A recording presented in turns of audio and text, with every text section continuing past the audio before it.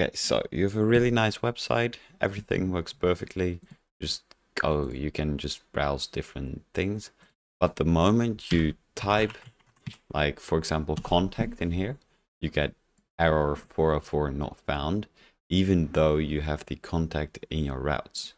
So it's actually really easy to fix. You just type this. Just put this in .htaccess.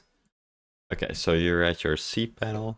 What you do is you just go to File Manager, and then in File Manager you're gonna head over to Public HTML, and then you have your files here. You've put your build in there, so it should work like this.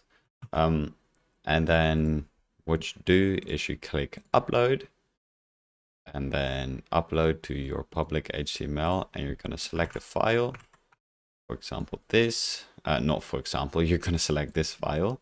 And for me, it's going to say override because I emptied it just for you to showcase it. Okay, it's uploaded.